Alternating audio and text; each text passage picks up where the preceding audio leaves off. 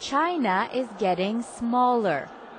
On Tuesday, the most populous country in the world inaugurated a new 202-kilometer high-speed railway line between Shanghai and Hangzhou, connecting the two cities in 45 minutes.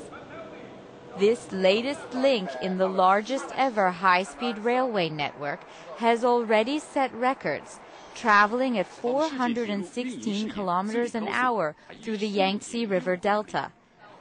For passengers on the inaugural trip, the journey was a momentous one. I feel very proud that China can develop in this way. I feel very proud. China's rail network totals almost 7,500 kilometers, the longest in the world. A train attendant said the network will improve the economy of the region.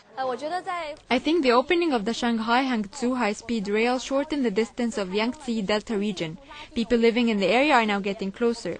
This improves the connection of economy in the area.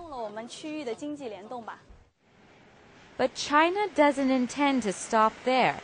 Plans are underway to more than double the size of the rail network to 16,000 kilometers by 2020. More railway than the rest of the world combined. Cost of the full journey on these sleek trains? 131 yuan, approximately $20 US, and that's in first class. The cost of the 2020 goals? A projected 2 trillion yuan, $300 billion. Mariam Ishani, Reuters.